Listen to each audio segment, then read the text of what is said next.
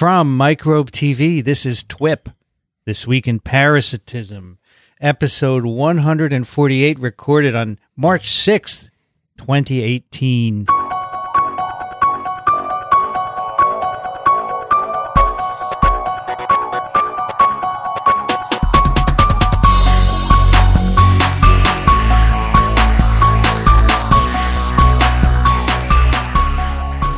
I'm Vincent Racaniello, and joining me today here in New York City, Dickson Despommier. Hello, Vincent. And remotely, Daniel Griffin. Hello, everybody. And hello, Daniel. And it is currently, do you want to know what the temperature is? It's about 30. 4 degrees, and it's going to start snowing. Right. And Daniel called it a snowpocalypse. That's right. Yes. Or he said we're someone having called a it a snowpocalypse. I'm taking credit now. Someone else. I think it's going to be like 3 or 4 inches. So in my world, that's not really a snowpocalypse. Well, here they're saying 12 inches. Turn around, Vincent. Take a look out the window. What do you gorgeous. see? It's fabulous. There's a wonderful sunset. It's probably, Daniel, you can calm see. Well, you don't have a window right where you are. No, I don't have a window, but hopefully I'm hoping to get like a quick run in before the zombies and the snowpocalypse and the wolves come out of the walls. He runs. How about that? Where do you run, Daniel? Do you run on outside or on a machine? You know, when I can, I much more prefer running outside. Fortunately, where I live in the north part of Long Island, there's a path that allows you to run along the water. Oh, that's cool. It's just great. You're looking out, you're seeing the water. Dixon, you should run. I used to. What happened? I got old. Life got in the way, huh? Life got in the way. There are people your age who run still. Yeah, but not many. No? Not many. No, when you get to be my age, certain things happen, like your joints start to feel the pain because the cartilage starts to lose its water, right? And the bone gets closer together. And the other thing that you do is you start to lose your balance. My biology teacher, Dominic Casuli, who was my all-time hero of science, because that's what got me into this to begin with, inspirational guy. I began by having lunch with him maybe 2 years ago. And he was in his low 80s, and he was running still. And I saw him at a recent class reunion, and he says, I stopped running because I lost my balance. And I was afraid of falling. And I understand where that comes from. I do. So enjoy it while you can, Daniel. All right. Well, listen, guys, we have a follow-up from last time. This is pretty interesting. Anthony writes, he sends us a link to an article. This is so great in Pediatrics. The title is Visceral Larva Migraines Associated with Earthworm Ingestion. Hey. Clinical Evolution in an Adolescent Patient. This is a 16-year-old girl, developed cough, hypereosinophilia, hypergammaglobulinemia, and multiple non-cavitary pulmonary nodules 1 month after ingesting an earthworm on a dare. Look, ooh. Toxocara species was confirmed. Visceral larva migraines. Are we surprised? No. There have been several cases like this, actually. Really? So, yeah, it's sort of funny. I mean, I don't know if you guys ever ate earthworms on dares. No. But never had the urge. Yeah, don't eat them uncooked. If you're going to go for it, say, I'm happy to do that, but may I cook it, please? Right. So Anthony writes, after Dr. Despommier mentioned earthworms as a mechanical vector of Baileys ascaris, I looked to see if I could find more on Google. I didn't come across anything specific, but I did find this report. Yep.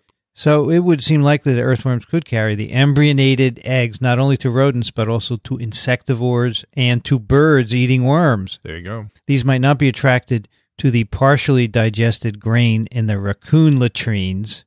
Earthworms could be not only increasing the physical space infected by Baileys ascaris, but also the species space of hosts. Right. Fascinating. Yep. Isn't it? It is. It was a case study. It was very funny. Yep. Not funny. Very good. Very well done. No. Yeah, there was a case, it was not too many years ago, it was actually in the local area, where there were a few teenagers who collectively dared each other to eat the worms. So It's very entertaining. What's the likelihood that this would happen if you ate an earthworm? Like what? 1 in 10, 1 in 100, 1 in 1,000?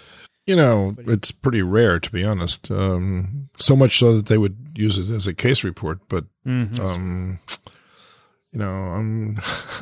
trying to think of the words of the song that goes, dun, dun, dun, dun, dun, nobody loves me. I'm going to go and eat worms. Never heard of it. Big ones, fat ones, little ones, short ones. I'm going to go and eat worms. On to our case from TWiP-147.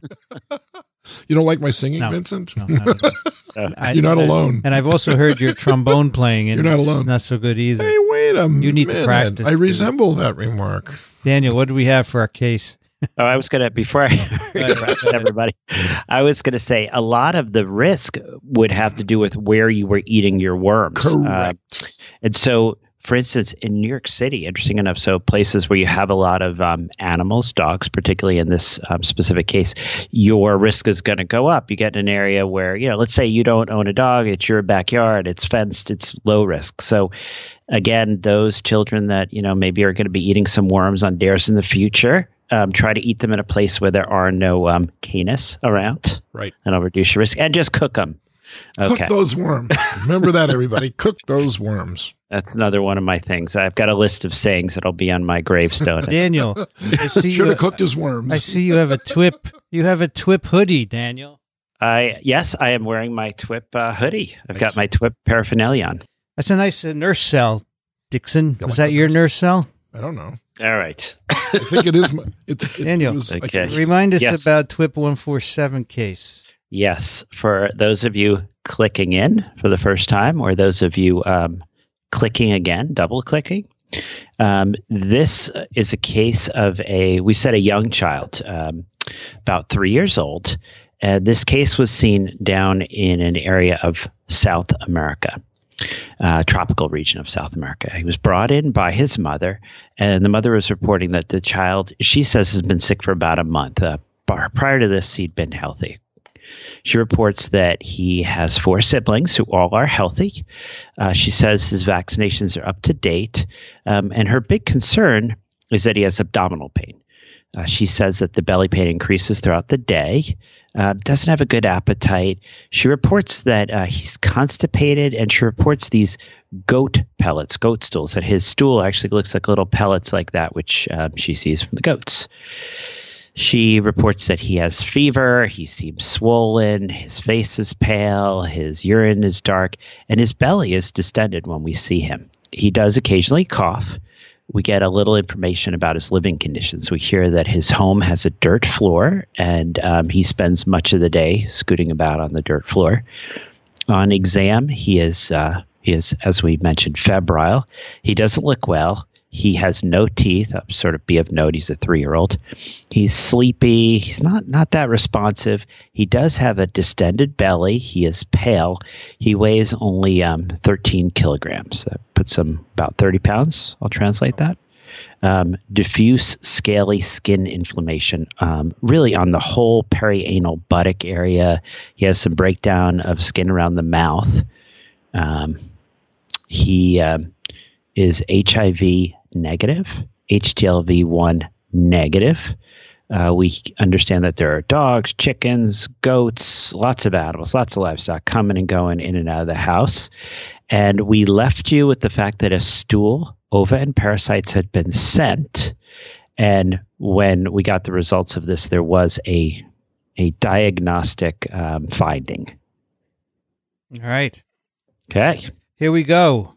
Case, and I'm sorry, Hetty writes, 3-year-old boy, tropical South America, stool O&P, contained something that gave diagnosis. My diagnosis is ascariasis. 30 years ago, my boyfriend at that time did part of his internship in Brazil, where he investigated children's stools. The mothers would bring him their children's stools in exchange for anti-helminthics. He looked for eggs with a microscope. After treatment, the mums brought him the worms that came out too and got the second dose. He did this in 3 environments, rich, middle, and poor. He did measure the number of worms, plus some characteristics of the children, weight, skin thickness, etc. He kept sending me real long letters with photos of piles of yellow, brownish worms. You said he was your boyfriend. Good old times. Hetty is a public health doctor in the Netherlands. Nice. Cool, Hetty. Nice. What a great story. Yep. Did you save those photos of piles of yellow, brownish worms? Good old times. Dickson. Wow. Okay. Okay. Oh, this is a long one. Can you handle this? So I'll try. Peter writes, a charade, however, a shared TWiP. Daniel was wondering about people in Ireland speaking Irish versus Gaelic. To me, they're both the same thing. In Ireland, we call our language Irish or Gaelic if speaking Irish. And outside Ireland, people tend to call it Gaelic. Some might say Gaelic is more associated with Scotland, but just as you say Scots Gaelic, you can also say Irish Gaelic. To bring it back to parasitology, the Irish potato famine would have been one of the factors in the demise of the Irish language, with a disproportionate amount of Irish speakers living in poverty at the time, resulting in the higher death rates and immigration amongst them. Fionn O'Marg in our department, who works on evolutionary divergence, is also a great advocate for the Irish language. I asked him about the Irish revival Daniel encountered last summer. He told me it's true. In Dublin in particular, there have been many new movements such as Pop-Up Gaeltacht, where people meet to speak Irish in pubs, and the Twitter, that must be interesting after the third or fourth drink, and the Twitter account at their Irish for is becoming very popular. So the language is being used by new people in new ways. Unfortunately, there has been a decline in the Irish speakers in traditional Irish-speaking areas. Gaeltachts. Fionn pointed me towards quite a good piece in the Irish Times discussing this. Fionn recently also wrote a great blog on Irish animal names and linguistic relativity, the relationship between language a person speaks and the way that a person thinks and views the world. And then he lists a website for that. My favorite, the Irish for jellyfish, translates as seal snot. I like that. Shall we repeat? I will repeat that because I like it too. Seal snot. Again, to bring it back to parasitology, but you don't give me the Gaelic equivalent. To bring it back to parasitology, Fionn tweeted on Valentine's Day that the Irish word Gaelin means sweetheart, or alternatively, a parasite. Literal meaning little relative. I think that tells you a lot about the Irish mind. On to the case study. As with the last episode, I asked for help, and this is all the parasitology postgrad rallied to my call. So as well as Gwen and Maureen mentioned in my last email, I was joined by Rachel Byrne and Paula Tierney.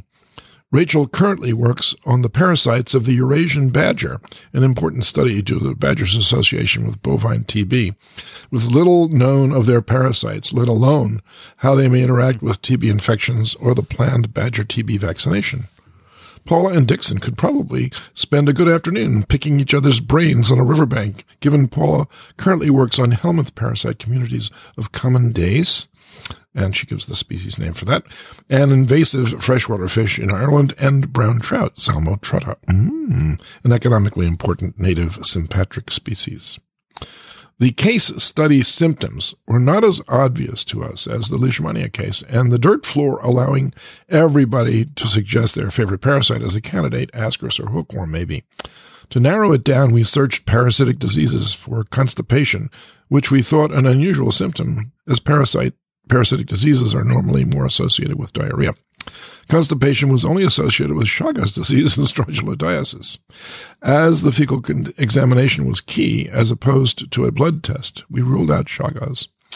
We first thought it was strongyloides foliborni due to swollen belly syndrome, but then realized it was limited to Papua New Guinea and sub-Saharan Africa. This left our diagnosis as strongyloides stercoralis, with infection coming from the soil, possibly contaminated by visiting animals, most likely the dogs, or possibly asymptomatic family members.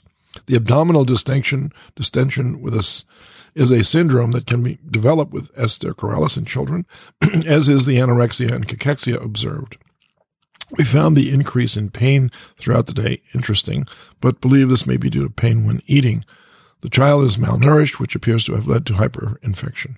This could explain the toxic appearance of the child and secondary infection with microorganisms making him febrile. We thought the anal rash could have been as a result of the worms entering when the child was sitting rather than through the foot. But reading another reference, it stated recurrent rashes are known as larvicurans, or creeping infection. It occurs from strongyloides autoinfection and appears to be an eruption beginning in the perianal region. Autoinfection also would explain the coughing. The breakdown of skin around the mouth and the dark urine threw me off a bit, and I thought perhaps there was a co-infecting parasite. Some searching suggested dark urine is not only caused by blood in the urine, which was my first thought, but also dehydration, which also explains the breakdown around the mouth. Some reading of the literature revealed dehydration associated with some severe cases of strongyloidiasis. So yes, it seems to be strongyloides foliborni, diagnosed by examination of by as much stool as possible using sedimentation. Further testing using ELISA to the evidence of hyperinfection. Prolonged treatment with ivermectin and albendazole. Supportive therapy if hyperinfection confirmed, as well as treatment to treat dehydration and malnourishment. Very sad case, but helps highlight the great, and I am sure too often unacknowledged work Dr. Griffin and colleagues carry out. Thank you. I'm conscious that this already is a long email, and last week you got 15 case studies of emails. No, you got 15 case study emails, but listening to you talk about Theodore Billhartz, I thought you would enjoy this story. In 2002, I watched a surfing documentary about some of the first American surfers to travel the world in search of the perfect wave. I believe it was in Africa, where they used to travel by commercial riverboat and then paddle on their surfboards downriver to find the shore and hopefully some sweetbreads. Sweet breaks. Sweetbreads. Right. Sorry. Sweet breaks. Just as Daniel said, the local people are well informed and used to shout, Bill Hartzia, at them in warnings as they paddled past. These laid-back surfers just thought, cool, some guy thought Bill Harzy must have surfed here before and kept on paddling. As far as I recall, none of them got infected, though. Finally, it being TWiP, I have to mention, the beast from the east. The forecasted weather due to hit Ireland with one of the coldest weeks in 3 decades. So he signs off and says, Peter Stewart from Trinity College, Dublin. P.S. Rachel, being very good at science communication, suggested I add our group's Twitter handle to my signature. She's right. Then he lists at TCDP Parasitology. I know. You made it, Dickson. You survived, barely. I was worried about you. I worry about me too. Bill Harzia. That's great. I voted for him last year. He's my favorite politician. Daniel.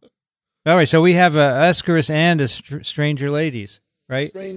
Stranger Ladies, that's exactly right. Is that bad to say Stranger Ladies? Is that derogatory in any way? Will I offend anyone? It's a stupid way of remembering the name of this thing. Is it okay? We could use it for a title. That's fine. Daniel. Well, if it's right. Arthur writes, hello, Trypanosome trio. My name is Arthur, and I am an undergrad student in Connecticut studying infectious diseases and how they influence our species' evolution and culture. I found TWiP through a recent mention on NPR and love it as well as the whole brand of This Week in Blank. I think he's referring to the Twix universe. Yeah, that was actually fun. I don't think we mentioned it the last time, but yeah, I was driving my son to soccer. And I think, Dickson, where were you? You were driving with your wife somewhere, and we were listening. I was pretending I was an Uber driver for my wife while she shopped for yarn at a yarn store. And there's one of those shows on NPR, and I guess it's thinking, when does my son do soccer? Saturday. It's called Saturday afternoon. Ask Me Another. And one of the questions, they have these, tell me if the following podcasts really exist. And the question was, This Week in Parasitism. True and false, right? And they said, that couldn't possibly be right. And then, of course, it was not just true. Daniel, tell them what the host said. I think, the host, of course, said, I think it's infectious. But I was told that they got the tagline wrong. It should have been, it's parasitic. That's true. That meant they hadn't listened to it. He said he would listen to it, right? Yeah. Yes. Yeah. Actually, it was a she. Was it she? Yeah, she is the host. Want to see if we got a bump? Yeah, I would love to see that. Well, while Daniel is reading, I will look at the stats. Great. Let me go ahead and read. Maybe we could even put a link to them. So, I would think we should do that. Oh, they're private. Oh, they are. So we can't link to them. We can't say go listen to them. No, you can't see the link. Anyway, what do you mean? Oh, to the show. Yeah, the show. To the show, you can do that. You can actually get the section of the show that actually has that transcript. I listened to it several times. Okay. It was fun. A lot of fun. Yeah. Let me go ahead. I am emailing you as a layman, but I have a guest for the case study in episode 147 of a 3-year-old with perianal skin inflammation, distended belly, pellet-like stool, and low weight. My guess, which is likely wrong given the odds, is a rare symptomatic infection of Dipallidium caninum, the flea tapeworm. Diagnosis of this would be through identifying proglottids in the feces. There are 2 reasons I can think of that the older children are not symptomatic. Firstly, older children tend to behave differently around dogs and are unlikely to ingest a flea, the requirement for transmitting the disease, or they are simply larger, require a higher dose of parasites to become symptomatic. Either way, I worry I am likely wrong because the total amount of recorded symptomatic cases is somewhere in the low dozens, though that doesn't discourage me from hazarding this guess. Thank you very much for the podcast that occupy my nearly hour-long commute. Arthur. P.S. Do any of you have recommended reading that covers the parallel evolution of parasites and humans, or that might detail changes in cultures on account of specific diseases? Thank you again. Wow. There's a lot of literature that address these issues, but not specifically as a title of a book or things like this. It's in other books related to, let's say, forced human migration due to trypanosomiasis in Africa and forced to living in places where they really don't want to live. But since they can't live where the trypanosomes live, they live somewhere else. And there is a lot of cultural rearrangements due to parasitic infections. Like in West Africa during onchocerciasis, during the heyday, people deserted entire villages and cities almost to get away from this terrible disease. And now that ivermectin has been used successfully, they all moved back. So interesting. Yeah, I was just maybe sort of think of maybe some of the Jared Diamond work, but I think that's broader than just parasites, right? It's going to deal with a lot of viruses, a lot of bacteria, as well as, parasitic. And it's such a broad topic. If you think about any book about malaria, which has had a huge impact on human beings. Yeah, that's true. Just absolutely right. Well, we didn't get a bump from NPR, but we did recently pass 1.5 million downloads all time, which is not bad for a little obscure podcast on stuff that's very hard to understand, right? 1.5 mil is pretty good. I think we should be proud of that. Oh, very proud. Very proud. I'm happy that you joined me in this proud endeavor. Absolutely right. Andrew writes... Wow, this is... And writes. Hello, TWiP-tologists. I submitted an answer a few cases ago, but I was late submitting, so ended up getting read the next time. So I'm not going to let that happen again. I wanted to submit an answer to TWiP-147 and hope we win one of your fantastic signed books. This one's about the 3-year-old boy. As I said in my last response, I'm the guy who sits at the microscope and diagnoses these organisms every day for physicians. Think a much younger Dickson Despommier. At first, I immediately thought of schistosomiasis, Mansoni, his cough, abdominal pain, and febrile presentation could be Katayama fever. This would also cover the suggestion of hepatobiliary involvement. But as for the scaly skin around the perianal area and breakdown of skin around the mouth, I thought maybe he was sitting in a pond while also drinking dirty water. But my medical director pointed out to me that Schistosoma mansoni is usually found in the venules of the large intestine, not the small intestine, and that the scaly rashes could be sequelae of malnutrition. I think it would be important to ask his mother if he has had any exposure to contaminated water with snails lately. I don't think this is, though. No mention of water. He seems too sick and seems more like one of my other 2 options. I'd also expect his siblings to be sick if it was from the water. Also at the top of our differential list are Ascaris, Lumbricoides, and hookworm. Some longer shots that don't seem to fit are Strongyloides stercoralis, Trichiurus trichiura, intestinal capillariasis, Toxocara, and Hymenolepsis nana. Hookworm is an option as a dirt floor would be the perfect way to obtain it through the skin. Patient's location would fit. Hookworm has a lung phase. High enough numbers of organisms cause a distended abdomen. but that could also be malnourishment. The rash associated with hookworm is usually at the site of penetration, where it can spread due to cutaneous larva migraines. It is very itchy, but it appears this was not itchy. There was no mention of spreading. I have read some sources that say the rear portions of the lesions can be dry and crusty, but I would still suspect an itchiness. I would ask the mother if she had noticed him itching. I understand the boy is 3, so it may be hard to tell. However, in your book, there are a few nods toward the association of hookworms and dogs, which we know were present. Ancylostoma brasiliensis is associated with cutaneous larva migraines and the host is dogs, but this doesn't seem like cutaneous migraines to me. And A. brasiliensis doesn't have a systemic phase. My guess here would be Necator americanus, not ancylostoma. Ascaris lumbricoides is our other guess. South America is a common place for this helminth as well, and like the hookworm, Ascaris ova will be ingested. After ingestion, they hatch in the small intestine, migrate through the bloodstream to the lungs. They travel through the lungs. They cause some coughing. Your book also states that Ascaris can produce an allergic response. After spending 6 to 10 days in the lungs, go to the throat where they're coughed up, swallowed to auto-infect. The distended abdomen, abdominal pain, constipation, malnutrition all add up to Ascaris.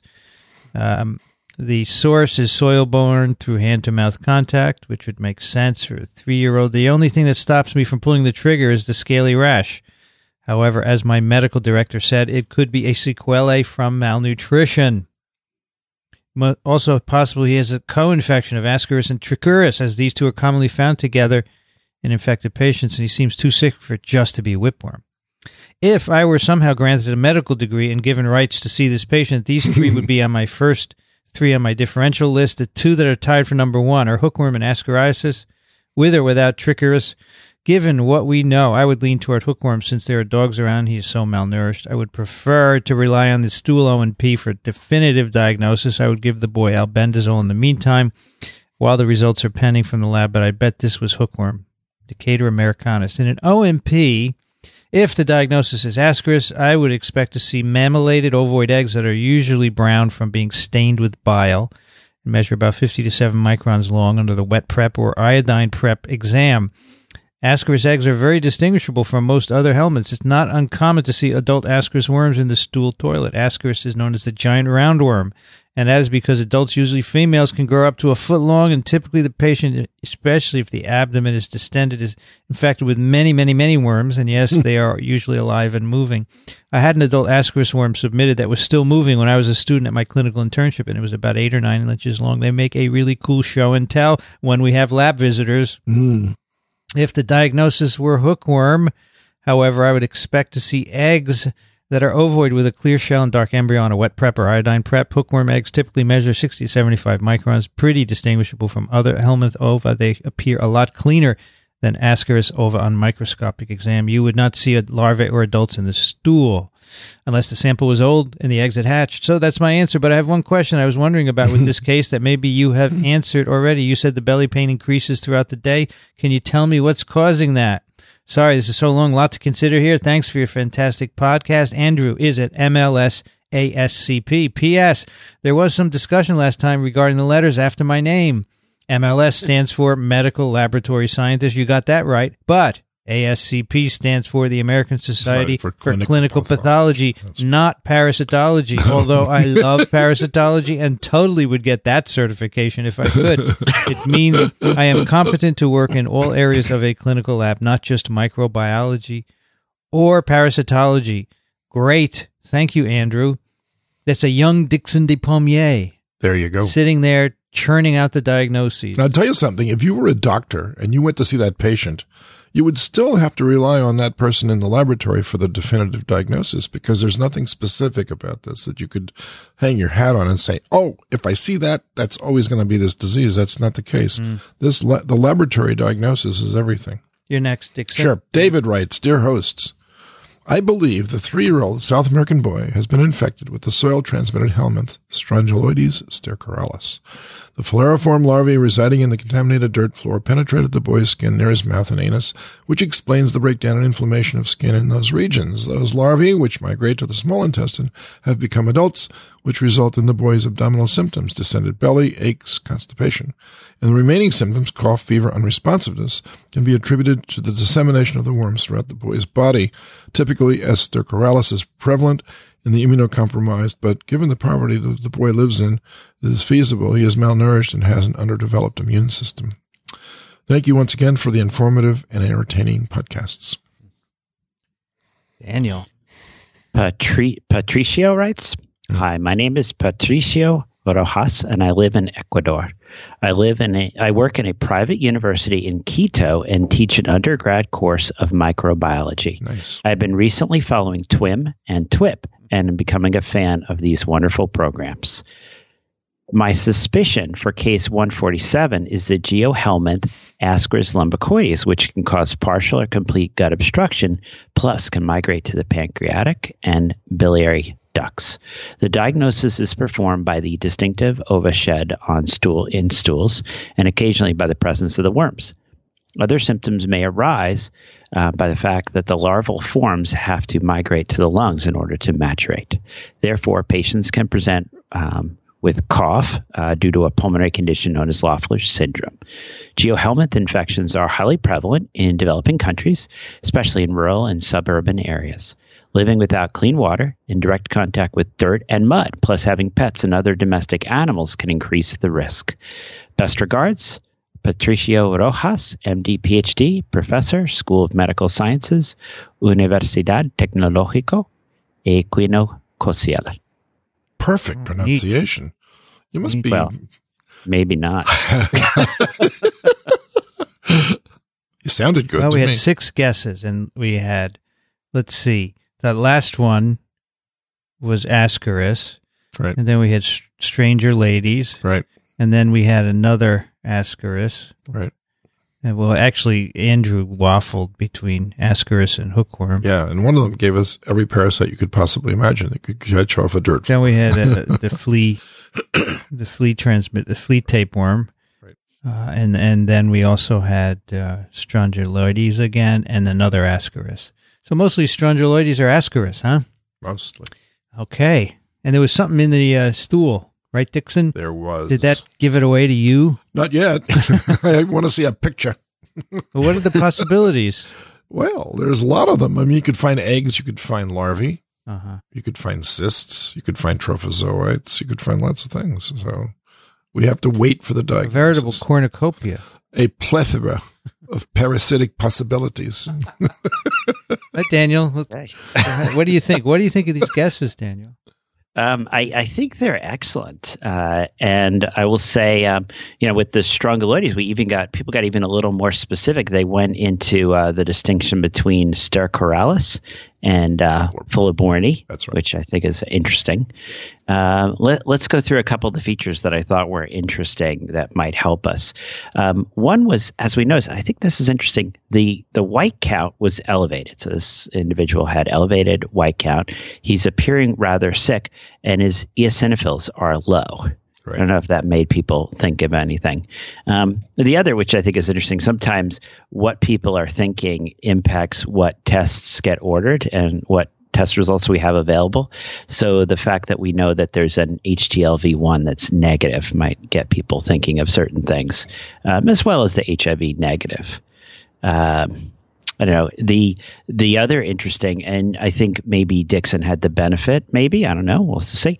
But I showed a picture to Dickson of just the severity of this rash. And it wasn't just perianal, but really the entire buttock area was involved with this scaly rash. Right.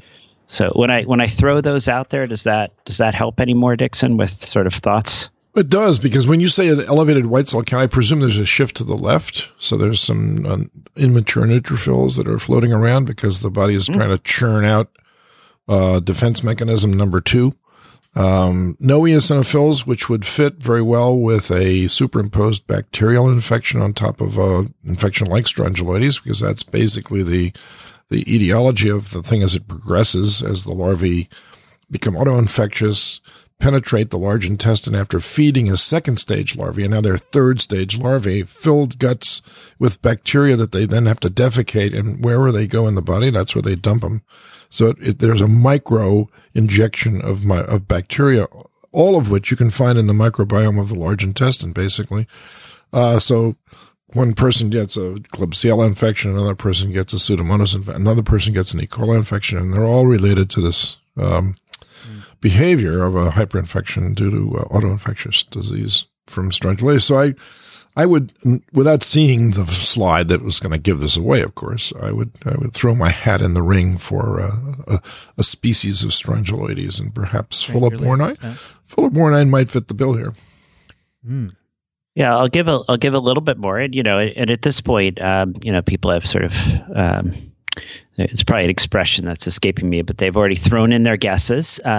But one of the first things before we actually get the O&P diagnosis back is this boy, he looks sick. He looks, as we say, septic. And one of the things that we do in most of the world, when possible, is we start broad spectrum antibiotics. And the issue that there are certain parasites that will kill you, like malaria, but bacteria in general will often kill people with parasites rather quickly. So this boy received broad spectrum antibiotics, and in much of the world, interesting enough, that's ceftriaxone. When he received the ceftriaxone, was given rehydration and given a specific anti-helminth that we'll mention soon. His he immediately improved, and his eosinophil count rose to over 1,000. That's very telling. Yeah, so I think that. So at this point, you're ready to give your diagnosis, Dickson? You feel like before you even see the stool O&P? Yeah, if you tell me you didn't see any eggs, but you did see larvae, that would sort of sway me into that diagnosis. But the fact that you got a switch from a shift to the left neutrophils back to the eosinophil granulocytic series is very telling, because it means that this parasite, probably in the beginning of its life cycle, before it developed into a hyperinfection cycle, you did have an eosinophilia associated with this, and that disappeared as soon as the bacteremia went up. So I would remember, I hope that individual who said they were a little younger me, I'm not a doctor either, but I've hung around doctors all my life, and I'm talking like one right now. But if you know anything about the hemopoietic system and the way the body makes a choice based on need, eosinophils are thought to be a response to we'll see in the next, in our reviewed paper how that plays out, but they're not really an effector mechanism for most of these parasitic infections. There are a few where they are, but most of them, they're just a response to an allergen of some sort that are given off by the parasites, whereas neutrophils are killers, and those are going to come in and sweep up all those bacteria and try to put the host back on its feet again. So I think when you see that switch, and then you give the right drug and it switches back to an eosinophilia, I think there probably is like Dr. Griffin would say, there's about an 95% chance that this is an infection of some sort. Wonderful. And that was actually what was larvae were seen in the stool. Well, then was it a fresh? Yeah. Then you have to ask, was the stool delivered directly to the laboratory within, let's say, 6 hours? Because if it wasn't, and it sits around for a couple of days, and it was actually hookworm, they can develop in that length of time and develop into larvae, and then you'll see those larvae instead of strongyloides larvae. You will see hookworm, and then you have to know how to tell those two worms apart. Yeah. So that's an interesting nuance, but I'm sure that this was a fresh stool that was delivered, looked at, and bam, there they were. Yeah, no, I think that brings up something you were mentioning, which I mentioned as well, is that a good connection, a good working relationship, and a reliable parasitology lab is critical. Invaluable. And even, maybe you're getting it right. Dickson threw out that 95% number. I tell my kids that means every 20th patient gets the wrong diagnosis. That's not so great. And you want the lab to be giving you feedback, so you're constantly being corrected, so you don't get that 5% wrong, which is unacceptable, I would say, in medicine. And so that was a nice thing in this case, is that there was communication with the lab. The stool was sent. Actually, this was found out before the child even had a chance to improve, because there was such a quick response. Sure. But it's in a case like this, it would be pretty hard, I would say, to miss the larvae, because it's such a heavy burden. Right. And this particular clinical syndrome that we're describing is, I think, people talk about the rashes that are associated with strongyloides. And for some reason, I think that larva curans is the one that everyone remembers. And I think it's unfortunate because there are several other rashes that we see. So one is this periumbilical thumbprint purpura, which I think we may have had a case with that. And another is this, where you're actually seeing the L3 larvae reinvade or invade through the buttocks, maybe through the mouth, and you get these horrible rashes, which then improve once you treat the strongyloides. Here, here. So I think we should sort of have in our mind that there actually are several rashes associated with strongyloides, not just the larvicurans. So, Daniel, you're the physician in charge of this case. What do you do next? Well, in this case, the little boy was given ceftriaxone. He was given ivermectin. He was rehydrated. He was actually fed. As we mentioned, the eosinophils rose. And before we get too much into the treatment, which I do want to talk about, because I think there's been some recent papers that are, I think, helping us more, is this interesting distinction between stercoralis and filiborni. So what do we think? From a treatment point, I don't know if we need to know, right? We're going to treat them the same. Right. But from an interest point of view, and even from an epidemiology, if you look at our book, we make the point that in general, filiborni is something that's described sporadically at a few places in, say, Southeast Asia as well as Africa, right? Mm-hmm. That's right. But in the 90s, there actually were, I think the first case was 99, was described in South America. And I can't, because I'm not a clinical, in the lab looking through the microscope certified parasitology lab person. But someone who is can actually distinguish morphologically between stercoralis and filiborni. Mm-hmm. And so, as clinicians, the fact that strongyloides is helpful, but understanding this clinical presentation with the distended belly, right? Yeah, that's right. Which was sort of the classic description that was first given for the filiborni infections. This case sounds interesting as a potential filiborni presentation. I would agree. Wow. And you'd have to get Strongyloides stercoralis larvae next to them to actually see the difference. But the differences are small, but relevant. And like you said, the treatment is the same. But what I wanted you to really go back to, and I'm sure you will, is what do you do about the rest of the people in the family, and how do you prevent this from happening again? Yeah. So we'll go a little bit, and this is what I'll say is that, this is a tough infection. And one of the things that we've just recently learned, because I think there's more interest in this recently, is we used to have the idea that you would give, and we have these recommended, give this dose of ivermectin, and then that's great. But particularly in someone who's heavily infected, it can actually take more than just the one or two doses. It can actually take a really long period of time. And what we're beginning to realize now is our treatment for strongyloides is not sterilizing. We're actually not completely clearing the infection. We're really getting on top of it. So in addition to treating this boy for more than just the 2 days, we're going to want to treat him, and then we're going to want to follow the amount of larval forms in the stool over time. The other is we want to improve his overall health, right? Because there's the host aspect. And so if he's eating better, if he's no longer scooting around on this floor and getting the exposure through his skin, that's going to be helpful as well. The other issue is that it's pretty hard to get this out of the environment. I think we've talked in the past about how strongyloides is a very interesting organism, is it has a free living cycle independent of us. So it doesn't even need us around. We could leave for a while and it can go into this different free living cycle. No question. And it's a great swimmer. So you have mud and water. They can actually penetrate the skin this way, and it's almost like catching schistosomiasis at that point. So you don't have to eat it in order to get it. You can just sit down, or you can just play in the water, play in the mud. Little kids love to do that, right? So the fact that his sibs were not infected is probably because they're they're not lying. No, we don't know they're not infected. Well, we said they're healthy. At least. That doesn't mean they're not infected. Yeah, I understand that, sir.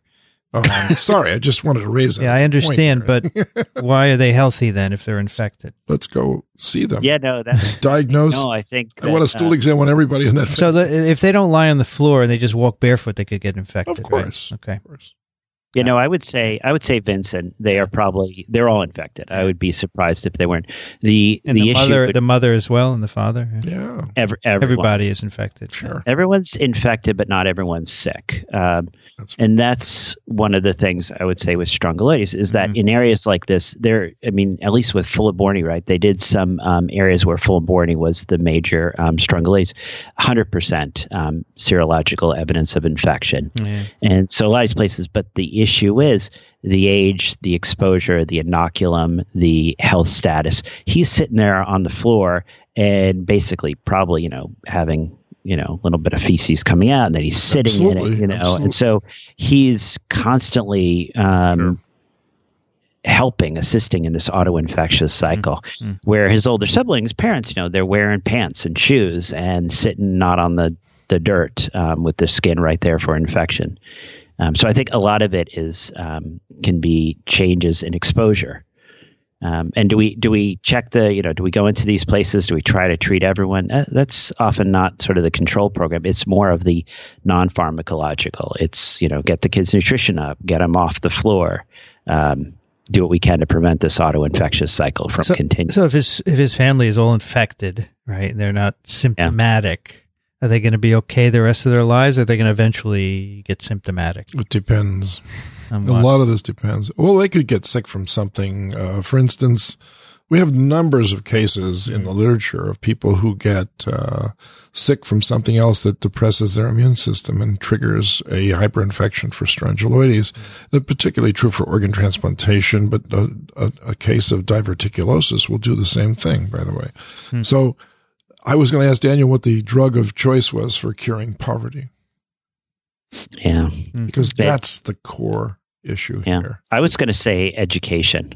But it's a challenge. That is the biggest thing that drives these problems is that, here we live in a situation of plenty, yet there's an estimated more than 2 billion people who do not have reliable access to clean water, to clean, nutritious, disease-free food. Exactly. It's a tough situation. You can't wave a magic wand and make all this go away, and that's the problem. And there's a lot of social injustice, and I'm sure this is one of those examples that we all give lip service to, and it's ironic and depressing to realize that when I first started to teach at Columbia, and even when I went there as a student, this was the issue, and it's still the issue. I'm pretty old now, folks. This should have been gone by now in many places, and it probably is, and it's probably a better world because of it, but you can still find a lot of this too, and so it's very discouraging to see that a lot of the world still lives the way it always did. So I will also, I guess, more in your question, Vincent, will they eventually have problems? And I don't know if it's a case that we've presented yet, but we had a case not too long ago at Columbia where the story was the woman was originally from, I believe it was Colombia, but a country in South America. Yep. And she was up in New York City, and she developed a condition that prompted her physician to give her a 10-day course of prednisone. And that was enough to trigger things. Wow. Her admission was for a gram-negative meningitis, and then, fortunately, I think she was at Columbia, and someone put the pieces together and realized that what had happened was the steroids had triggered this acceleration of the autoinfective cycle. The steroids not only decrease your immune system, but they accelerate the maturation from L2 to L3, so getting these infective while they're still inside of you. Yep. And then when they come across, they're animals. So they're full of feces. They defecate inside of us. E. coli, gram-negative organisms from the intestines, they'll actually migrate, and you can end up with these gram-negative meningitis. And not only do you need to treat the gram-negative meningitis, but you need to treat the strongyloides, or this is just going to recur. Yeah. The amazing thing about just now shifting to the, the immunologic aspects of this is to realize that the immune system does control the development of the worm. The immune system actually places pressure on this worm not to develop the third stage larvae until they get outside the body. And by reducing the immune system's attack on this worm, whichever molecules they're looking at that results in that, the worm is now free to develop at its own rate, and they do so inside the body. So that if we could ever decide through research, of course, and through careful carefully looking at the proteasome of this worm, as well as our immune system, as to which molecules are being reacted to, you could come up with an approach to this that would prevent this from happening ever again if you could develop a nice preventative vaccine that only allowed the worms to develop outside. Daniel, so you mentioned before that you're not sterilizing. Does no one ever get sterilizing treatment? So that was a recent paper, which is interesting. We didn't know that, but now that we have PCR technology, they actually did a nice study. It came out just in the last month or so, where they looked at people that had been treated and then followed them down the road with PCR, and everyone stayed PCR positive. Wow. So yeah, which is, I think that's sort of paradigm shifting. Which wow. What do you do then? Keep giving ivermectin once a year like you do for onchocerciasis?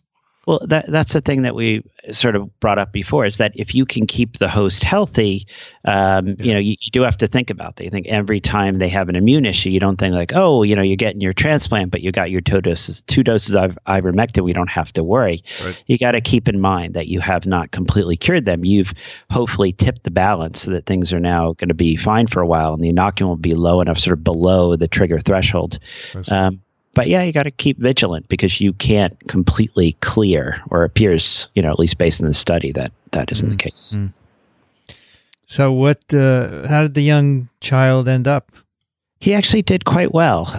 We felt he probably had a secondary bacterial infection, so he was treated with the ceftriaxone. He got the ivermectin, and he actually did quite well. So it's sort of nice to see. Good. And do you tell the mother to try and keep the child off the mud floor, or do you do any behavioral recommendations? Or no? Dickson's rolling his eyes. No, we did. Ever try to tell a 3-year-old kid anything?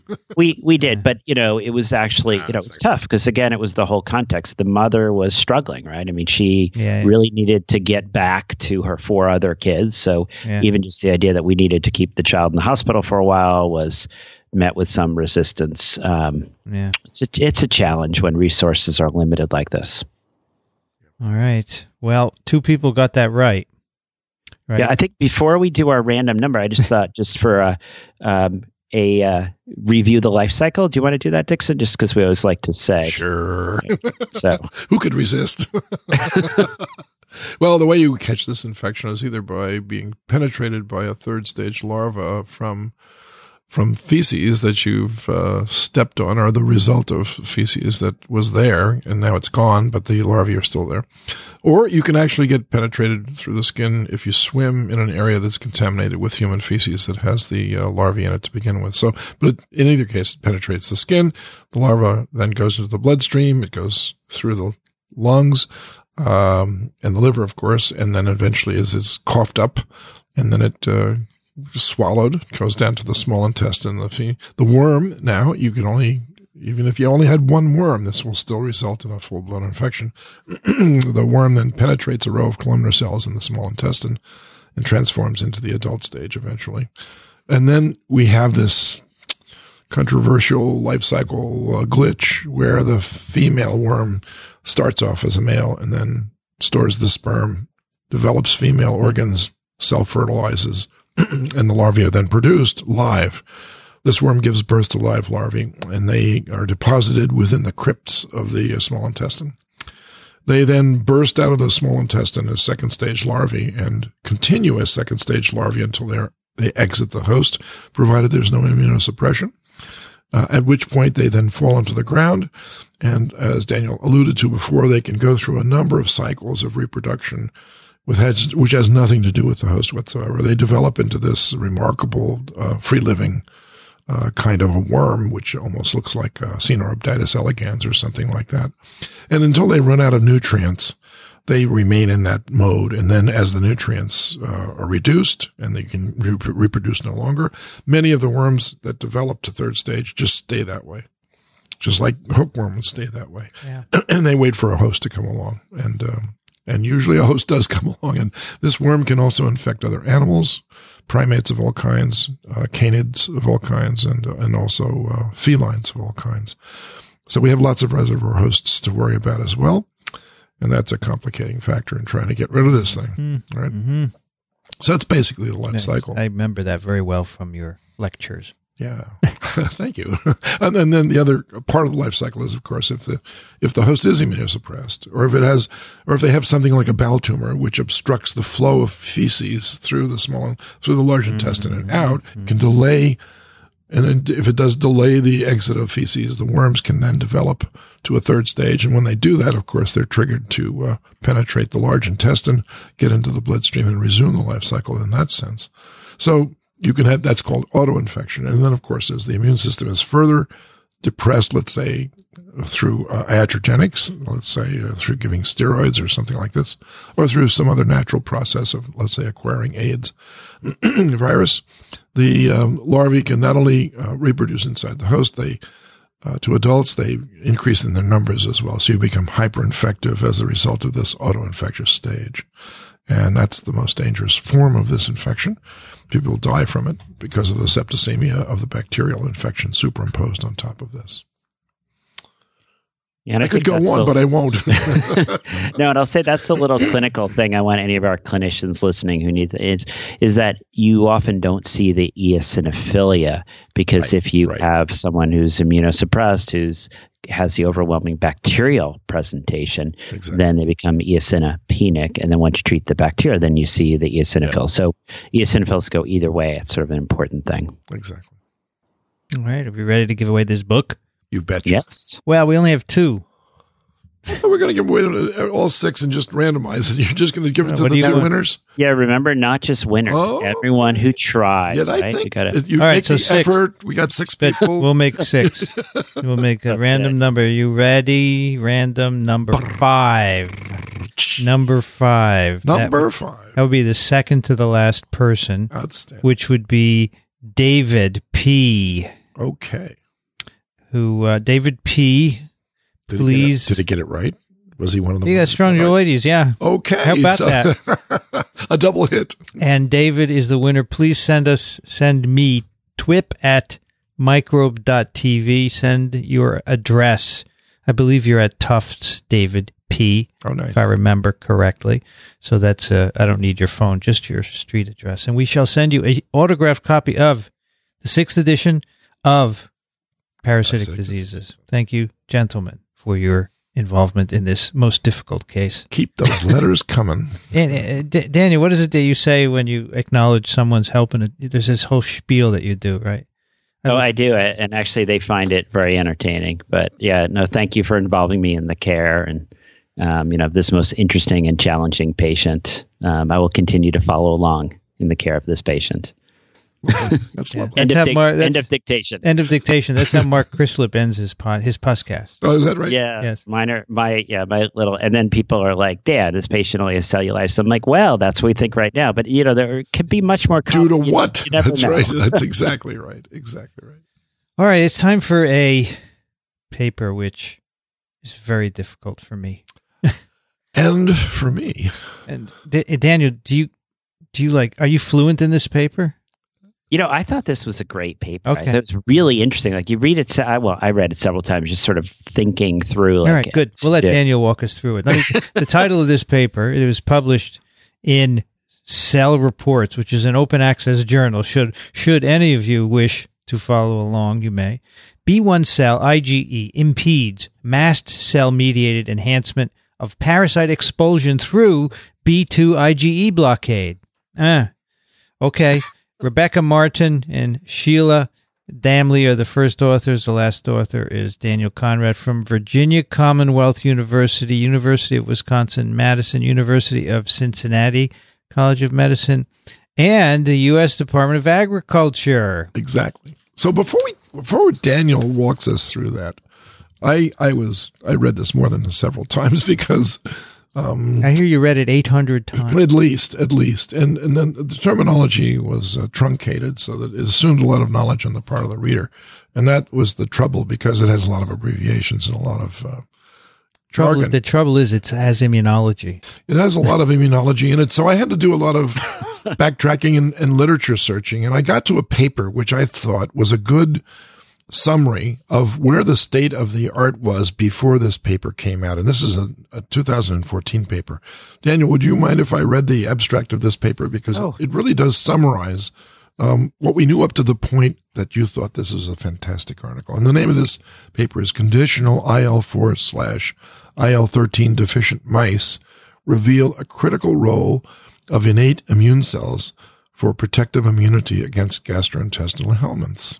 Okay, go right ahead. So, and it's written by Oser, Schwartz, and Voyeringer. So the abstract says approximately 1/3 of the world's population is infected with gastrointestinal helminths. Studies in mouse models have demonstrated that cytokines interleukin IL-4 and IL-13 are essential for worm expulsion, but the critical cellular source of these cytokines is poorly defined. Here, we compared the immune response to Nipostrongylus brasiliensis in wild-type T-cell specific IL-4, IL-13 deficient and general IL-4, IL-13 deficient mice. We show that T-cell derived IL-4, IL-13 promoted T-cell T helper 2 Th2 polarization in a paracrine manner, differentiation of alternatively activated macrophages, and tissue recruitment of innate effector cells. However, innate IL-4, IL-13 played the critical role for induction of goblet cell hyperplasia and secretion of effector molecules like mucin 5AC and REL-M beta in the small intestine. Surprisingly, T-cell specific IL-4, IL-13 deficient and wild-type mice cleared the parasite with comparably efficiency, whereas IL-4, IL-13 deficient mice showed impaired expulsion. These findings demonstrate that IL-4, IL-13 produced by cells of the innate immune system is required and sufficient to initiate effective type 2 immune responses, resulting in protective immunity against N. brasiliensis. And I thought that was pretty clear. That is very clear. But it doesn't take it far enough. Mm-hmm. And so now we're going to take it far enough. All right, Daniel.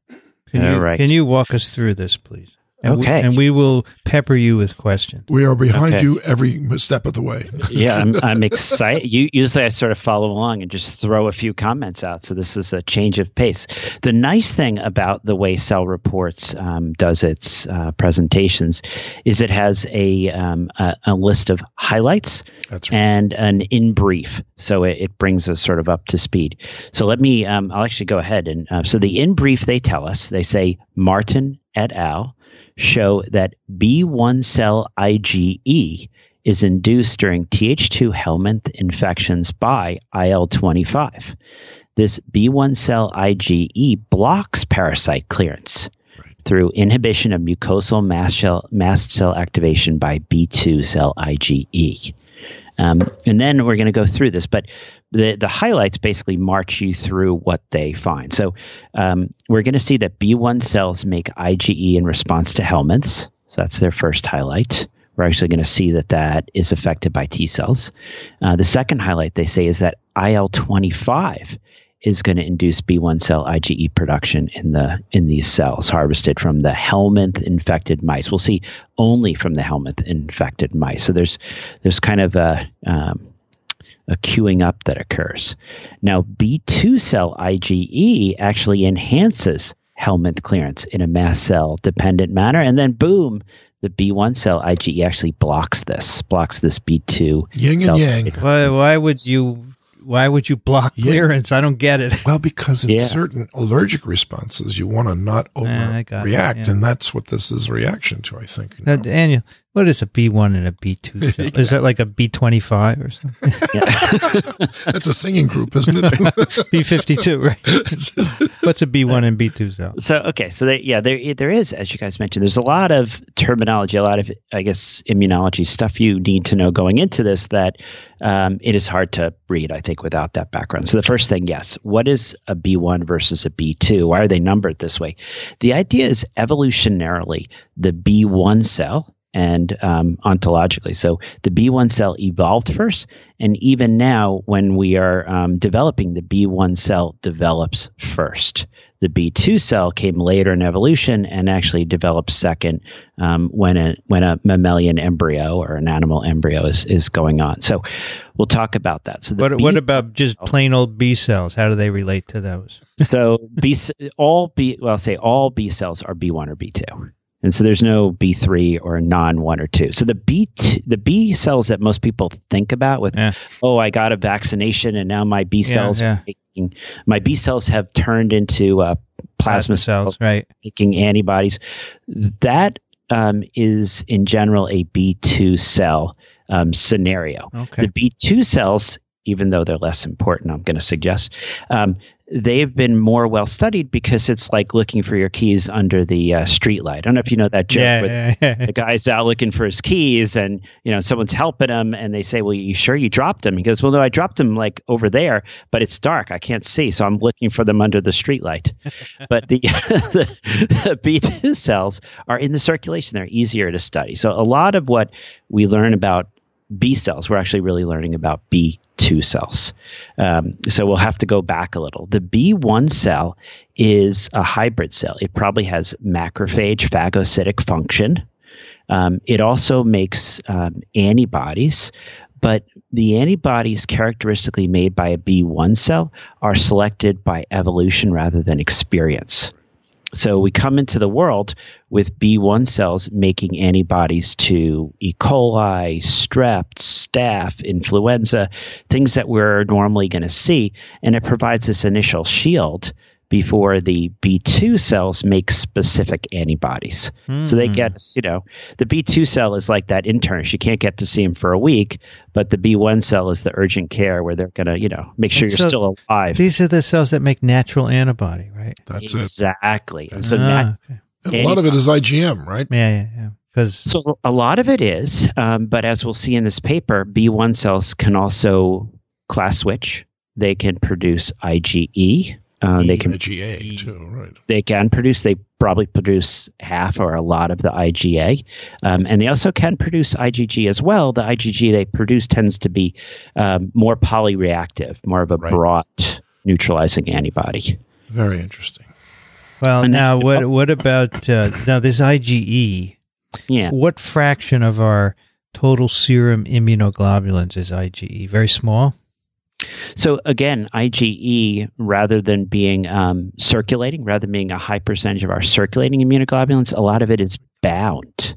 And it's bound particularly to mast cells. Yes. And then the mast cells are the cells that will have this ability to use this IgE on the surface basically as a receptor. So think of it as, I guess, like a fork, and the part you hold is sticking into the mast cell. The part that's sticking out is the one that can recognize certain antigens and basically acts as a receptor for the mast cell to recognize that this antigen is there, this foreign thing is there, and then the mast cell can respond using the IgE. But as we're seeing, what the B1 cells are doing is it's blocking those mast cells from having this response. Daniel, is your boat called Mast Cell? It does have a mast. I would think you would call it Mast Cell because you seem to like these cells. This stuff, I have to admit, is fascinating. You go back to the concept of the B1 cell, and not only do we have them, do mice have them, it goes back to sharks. I mean, this is an early evolutionary thing, and it makes a lot of sense, right? Why wait till you get exposed to something if your species can have an evolutionary memory of what's been seen in the past? Mm-hmm. Right. This brought back lots of memories, by the way, because during the evolution of thinking about how helminths are expelled from hosts, because they are, the mechanism is complicated. And it doesn't involve direct contact with antibodies and antigens necessarily. In this case, as we're about to see, I don't want to spoil it, rather spoiler alert, but it involves the degranulation of mast cells. The parasite here is a nematode. It is. I was told it's nematode, by the way, by a Brit. Fine. And what do they know? How did he tell you to spell hematology? These are mouse versions of Hookworm. Hookworms. That's correct. Nippostrongylus and Heligmos sigmoides. H. polygyrus. That's what we see. Where do they inhabit in the mouse? The gut? They're in gut the tract? small intestine. They don't circulate, right? No. Well, they do to complete the life cycle. In the just blood, like though, hookworm. not in the blood. They do just like the hookworm life cycle, just like strongyloides too. They penetrate the skin, they migrate through the body, they end up in the small intestine, and that's where they take up residence. And that's why they're such a good lookalike for hookworm. So IgE is targeting them in the gut, but there is a phase in the blood. Is there a blood phase that's targeted by IgE or IgM or IgG or anything? It's targeted not in the blood, but in the skin as they start to penetrate as you get exposed to so there's no reaction in the blood to these guys? Not usually. And gals. Okay. Not usually. Got it. I mean, I would say the important thing for this is, for instance, the Heligmosomoides. Very good, Daniel. That's excellent. Well, since I'm leading it, I think I've pronounced things right today. But don't worry, I'll go back to mispronouncing in the future. The nice thing about that particular organism is it's a great model for chronic intestinal helminth infections. And so they use that in rat models to study this. And it's, Lord knows, the human condition is riddled with chronic helminthic infections of the gut tract. So these things really do relate to everyday life. Daniel, tell me one other thing. What's weep and sweep? Weep and sweep. Tell me where this is. It's in the introduction. It's in the introduction of the page. Let's see where we are. It says here, wild-type mice are able to clear these infections in a T-cell dependent manner, relying on IL-13 and 4 for the weep and sweep of intestinal helminth clearance. Yeah, this is the disconnect between direct contact of antibody and the host, and the parasite, rather. You see there, they actually defines what weep and sweep is. Yeah, that's a mucus secretion. So you basically increase mucus, goblet cell hyperplasia, because they're making mucus. That's right. That's and enteric nerve stimulation to contract the gut and shove the worms out. That's weep and sweep it out. That's just great. That's the title of our show. Weep and sweep. I actually like that. Isn't that great? Stuff. Yeah. Yeah, that is good stuff. That's right. So I am used to viruses coursing through the bloodstream or in mucosal layers, but they're always bound by antibodies or attacked by cells. This is very different. Do you remember when we had Daniel? We had Daniel once on our show. No, Dr. Boothroyd. I'm blocking on his John first name. Boothroyd. John Boothroyd. And he talked about kiss and spit. Yeah, he did. So here we have sweep and weep, and we have kiss and spit. Yes. All right, very good. Love it. It is exciting. Sorry, John, I forgot your name. Now that it's explained to me, yeah, it's very exciting. Yeah, I didn't realize that these B1s were ancient. Holy crap. Yeah, they were the primordial B cell, and they still even in some, at least I'll say some of my publications on human B1 cells suggesting that they also have phagocytic function. Okay. In humans. That's amazing. That's amazing. And they're not bone marrow derived, or they are bone marrow derived. So that's an interesting thing in their development. They develop initially in the fetal liver before we're born, but then after we're born, you can actually, at least it's been shown in the mouse, there are bone marrow derived B1 cells, but they're different than the fetal liver derived. And the fetal liver derived ones, they can last for the life of the organism. Good heavens. Which is very different, right? I mean, I joke with the residents about everyone knows the life, how long a red cell lasts for, but what's the lifespan of a white cell? And then I go through each one because I claim that's what really matters. But this is interesting, right? I mean, these B1 cells can be derived in the fetal liver, and then they can actually last. Wow. And of course, that's what I claim. That's why we die, is we lose our B1 cells. If we can only keep them, we'd live forever. Do we have? Do they make memory cells, Daniel? That has been shown. There's a group in Stanford. They do? Herzenberg, and they were actually able to show that B1 cells can develop memory. Okay. And so you can actually develop a B1 cell memory, which is interesting. So now they're moving a little past the just evolutionary memory. They, to some degree, can have a little bit of an experiential memory. Good. All right. Okay. Onwards. So the first thing they show us is that actually there is an interaction. There's actually T cell help as far as the B1 cell IgE production. This is IgE against the helminth, right? Yes, and they use this. I always hate when people use acronyms, but they use MC in here, and you'll see that always stands for mast cells as we go forward. So these IgEs, would they bind the helminth? Yes. No. So they would not bind with high affinity. I think that's important. B2 cells can make high affinity immunoglobulins. That's an acquired immune response, right? This is an innate immune response. But they bind a little. Yes, so they're broadly reactive, and they are, we'll say, sticky, right? They have the ability to, when you pump out a bunch of them, some of them will actually bind helminths, but not with a high affinity. And so that binding to the helminth, does it have any consequence? None. No, not as far as this goes. No, the consequence is going to be the interference with the B2. Okay, it binds to the mast cells. Exactly. Yes. Okay, so the B1 antibody doesn't have to be very specific as long as it can bind the mast cell. They all have the same FC receptor, correct? Yeah, but the other part, the FAB. That's the part. What is that? It must be against the helminth, but it's weakly binding, right? I don't know. You just said it was weakly binding. He did. I didn't. It plays no role in immunity to the helminth. Let's put all right, go ahead, Daniel. I'll try not to interrupt. Well, that's actually an interesting sort of people visualizing, and we'll get to this. How does the B1 cell antibody interfere? But the next figure, they basically are reiterating this issue that the B1 cell antibody, it's nonspecific. Mm-hmm. A B2 cell, when you showed a specific antigen, will make high affinity antibodies to that. Through B1 cells. Mm-hmm. The whole germinal center, clonal selection, right, all that great stuff. And the B1 cells just react and start pumping out lots of non-specific B1 cell. Right. And the idea is that to bind mast cells. Yes. And they're going to do what when this antibody binds? We're going to find out. When we actually get to that, we're going to move to the next figure. And basically, this stuff's pretty complicated. I'll give you that. But they're going to show that this antibody produced by the B1 cells is actually going to block the antigen-specific IgE mast cell degranulation. So it's going to block the degranulation that the B2 cell IgE is producing. So, Daniel. Yes. I hate to keep interrupting you, but this is the most exciting part for me, is that what actually is the mechanism for degranulating a mast cell?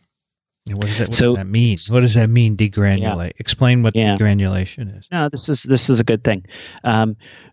When you have, so we'll go to like thinking about a cell that has receptors on the surface. And when those receptors bind to something and congregate, they can trigger a release of preformed mediators that are in granules, right? So you see a neutrophil, it's got all these little granules that can, myeloperoxidase, for instance, that's what makes our snot green, our sea snot green, or seal snot green, I guess. Seal snot, yeah. Right? And so these are granules, and you can actually have a release. Now, the mast cell has receptors on its surface that bind to, or saying like the handle part of the fork, so the handle part of the immunoglobulins, so the FC portion of the immunoglobulins.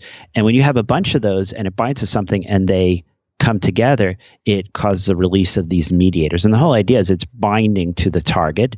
It's releasing a site-directed granules to that target, which is sitting right in front of it, bound at this small distance away. Which in this case is a helminth, right? Exactly. So I just want to be clear about this and see if I've got this right, because if B1 cells make IgE and B2 cells make IgE, they both bind equally well to a mast cell.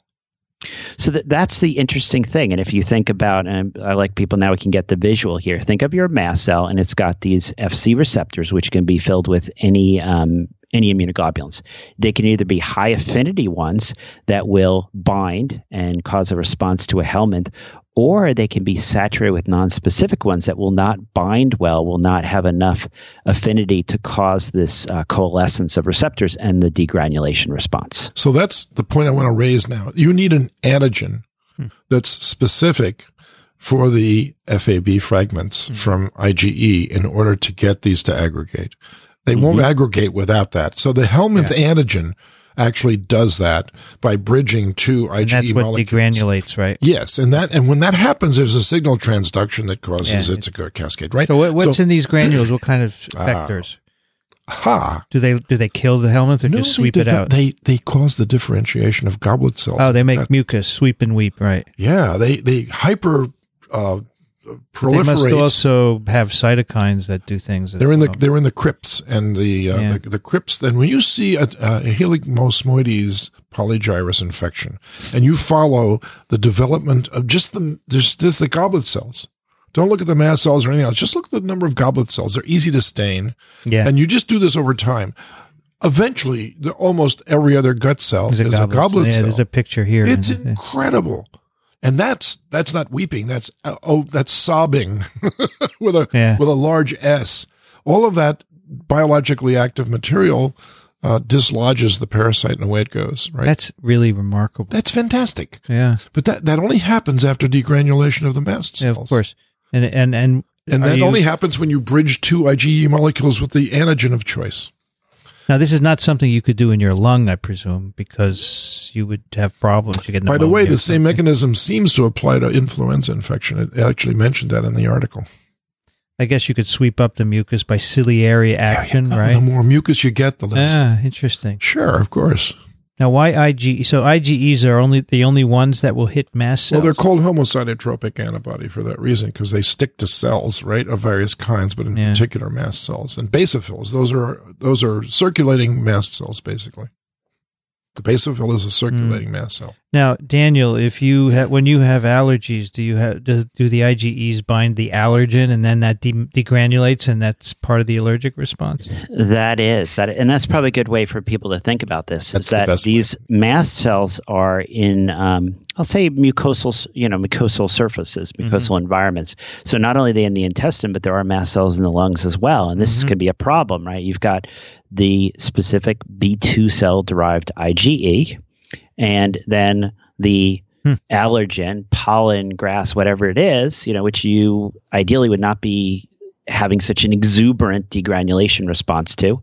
You're getting that, and then you're getting the wheezing, you're getting the diarrhea, you're getting the runny eyes, all these other symptoms. What about during some bacterial infections like whooping cough, for instance? Different, actually. Okay. Let's say the pertussis, or the 100-day cough is gonna,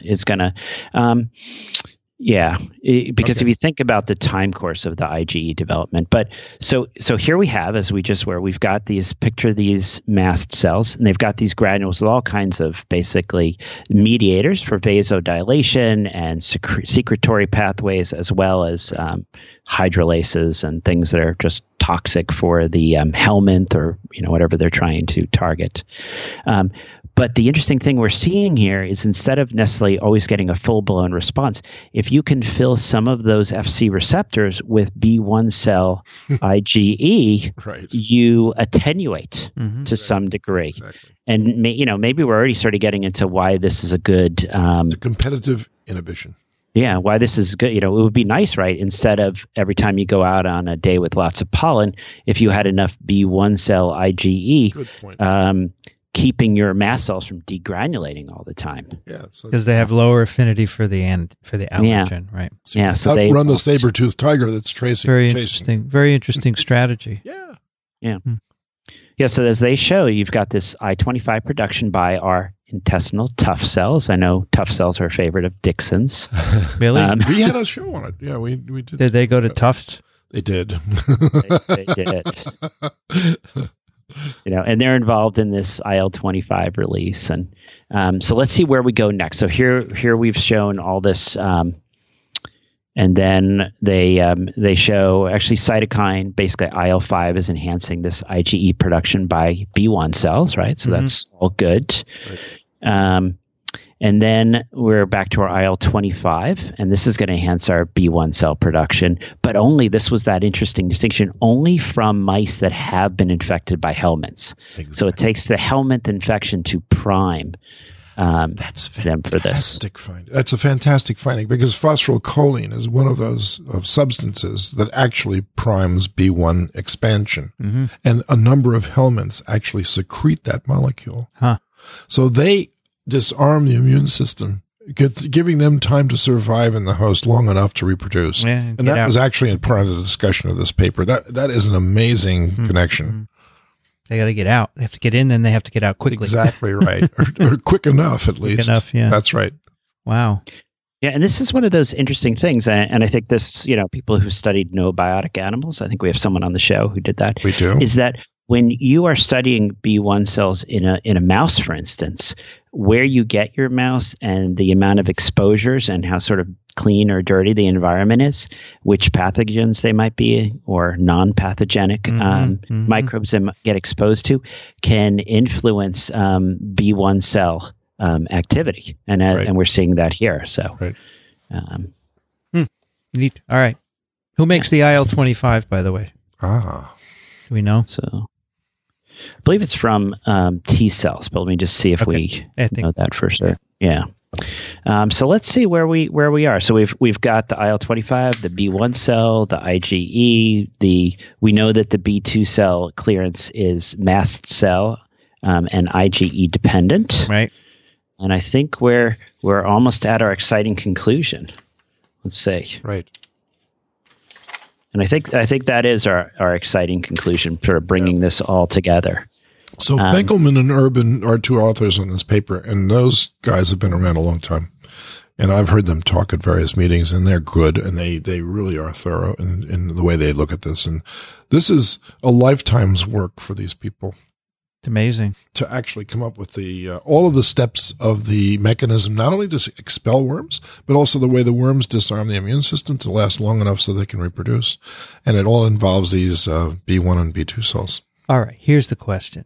Is this happen in people with hookworms? Vincent. Because, as you know, mice are not humans. We do know this. And they have different lymphocytokine responses. Could you get some clinical data from people to support this idea of these B1, B2 IgEs and helping or hindering? Yeah.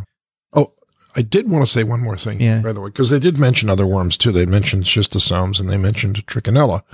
So Trichinella infection in a first infection goes through this routine. IgE business, Yeah, and all that stuff, and then the goblet cells and everything else. But what about a second infection?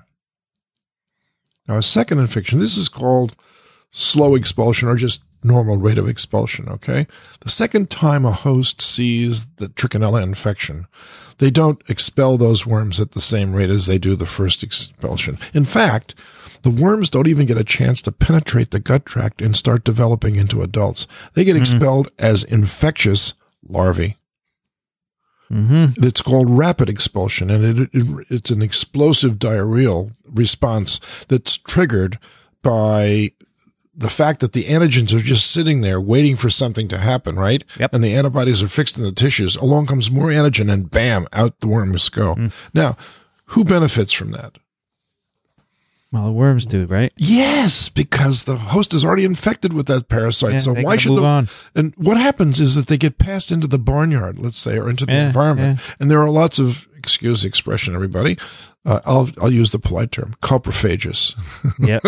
Animals out there that go along and pick up a free meal. Yeah. They look at it as a meal, and they become infected. It's the raccoon latrine, right? Exactly. So rapid expulsion actually favors the further spread of the same parasite. So listen to this last. It's a different mechanism. This last paragraph is beautiful. Yeah. IgE has long been known to be induced during helminth infections, but its role in immunity is often debated to parasites. We hypothesize that in the long evolutionary interaction between helminths and mammals, helminths have developed a mechanism of inducing large amount of B1 cell IgE that may provide it an evolutionary survival advantage. Exactly. Slower clearance and increased fecundity leads to increased egg output. I think they showed in this paper that there's some effect on fecundity of B1 IgE as well. And in Trichinella, it's the live larvae that are... In summary, this study provides evidence for two opposing roles of IgE. Right. Isn't that cool? It is. That's very nice. Well, I would think that they should modify that last sentence because it says that if the IgE is non-specific, it can block. But if it's specific, it enhances. That's actually the way that should read, I think. Because non-specific IgE on the surface of a mast cell, you can't make a bridge between two Ig molecules with an antigen because it's so polyspecific that the chances are for that antigen to come by is almost zero. Whereas if it's the IgE produced by the B2 cells, which is specific for and then you can easily bridge it and you can easily get degranulation. All right. So Daniel, would you agree with that, Daniel? Yeah, I think I have to say, like, I agree with you, Vincent. This last paragraph is great, and it just makes you think. Like, I probably won't sleep tonight because just all the ideas you think about here, and it is this idea that there's really two types of IgE. There's B1 and B2, and the B2 is responsible for parasite expulsion, helminth expulsion, but it also is responsible for all these allergic, and absolutely, immune regulated issues that we sort of first world problems. And the B1 cell IgE is the stuff that's trying to keep this in line. But as we saw, without the helminth exposure, you don't have the same responsiveness of B1 cells. So this gets back to some of this hygiene hypothesis idea where we don't want you to be filthy, but our immune system evolved with helminths around. Correct. And B1 cells work better, if I can say that, with some helminth exposure. And it's tough. Here we are. We've gotten rid of all the helminths, even so much as get a little pinworm, and we're like throwing a fit and buying expensive medicines to get rid of it. But now the B1 cells are having trouble making all this regulatory IgE without that exposure. All right. So now tie in allergies with worms. With these kind of guys, how So when you have too many of the B2 cell derived high affinity IgE bound to your mast cells, they're going to be hyperreactive. If you can actually increase the number of B1 cell IgE, you're going to have less responsive mast cells. They're basically not going to throw a fit every time the pollen count goes up. All right. So, but here in this country, we're all, as you said, we're all free of these helminths, pretty much, right? I'm heading to Panama Saturday, so I'll be doing well. You might have been infected already, no, Daniel? Exactly. All right. That's great. Nice summary, Daniel. Perfect. Very good. Perfect. Very good. Yeah. Now I really get it, and it's really cool. It makes me want to go read some immunology papers. Yeah, right. Okay. I'm serious. Dickson, you have a hero? I do. Last week we did last time I should say we did Bill Hart's, but we're going through the B's because we're going to do this alphabetically. You don't have any women in that book. You ought to fix it. So sue me. Sue me. I'm not going to sue you, but you should be cognizant. I didn't mean that literally, by the way. Because we did have a woman suggested. No, but we did have a woman hero. I know, but there's none in the book. That's what I'm saying. I want you to. I know you print this thing over and over, so why don't you fix it? Put some women in. We need some blank pages for that to happen. That's how we did this one. Okay, so this hero is David Bruce. Oh, I know that name. You sure do. He's an MD. He was in Cream, the rock band. That's right. Oh, that was. That was different Bruce. That was Jack Baker. Are we going to go on like this? You want a serious discussion about this? Brucey eye. That's right. Go ahead. Among other things, are brucellosis. You really guy. You don't like any joking around? No, but I was in the process of. I'm sorry, sir. So serious. You accuse me of not having women in here. This guy was, one of our brucellosis too. Yeah. Wow. Named after him too. So he's an MD. His dates are 1855 to 1931. So he's a contemporary of a lot of people out there. Bruce described the bacteria responsible for causing disease in cattle, Brucella melitensis. You got me on that one, Daniel. Sorry. Brucella melitensis, and correctly identified both the vector, tsetse fly, and the protozoan parasite it transmits to cattle, Nagana, as a trypanosome, later named after him, Trypanosoma brucei. His discovery soon led to the identification of two other trypanosomes, Trypanosoma brucei gambiense and Trypanosoma brucei rhodesiense, as the causative agents of African sleeping sickness in humans. He was a persistent parasitologist. He began on I believe it was the Isle of either Malta or Crete, and I'm blocking on this. Daniel, can you help me out on that?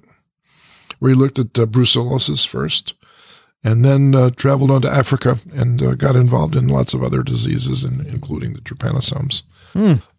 World famous, very intense investigator with a good head on his shoulders. Highly respected. Thank you, Dickson Despommier. You're welcome, Vincent. And Racaniello. Now it's time for a new case study. Indeed. All right. Stump you guys, the stars. Is everybody ready? We're ready. Right. So this is another one of those where we will have a guest on our next show to do the unveil. Cool. It's not a penguin, is it? Well, I'm not going to say. That's right. How would he? I can't give it away right like that. Last time it was a penguin. Well, that we had a guest on. Was that? I know we had African sleeping sickness one time with a guest. Yeah. The last guest we had was Paul Calley. Yeah, and he did. And yes, I actually saw Paul last week. I'm doing some avian malaria project and lemur iron overload studies. So cool. Paul was doing well. It's good to see him. Okay, history of present illness. We have a female teenager. She's living in New York City. She's previously been in good health, and she presents with a rash for 2 weeks and this abnormal feeling in her legs. She reports that initially she felt like she had an upper respiratory infection that started in early January with some congestion but no cough. She didn't have any trouble breathing, no fever. The rash, there's no vesicles. It's sort of a patchy rash. It was initially on the stomach, but then spread to the chest, her back, upper thighs, groin area. It was not on her palms and soles. She said it was really itchy, worse at night. But that bothered the patient less than this feeling of pins and needles and sharp stabbing in her feet and legs. So she goes to the emergency department. She's told that this is probably zoster, and she's started on gabapentin. Okay. A couple days later, she's having fevers as high as 101, some urinary hesitancy, dizziness. She's feeling lightheaded. The pain is overall getting worse, like this sharp stabbing, pins and needles. So she is seen in the outpatient setting by a neurologist and an infectious disease physician, and it's recommended that she be admitted for inpatient evaluation. Okay.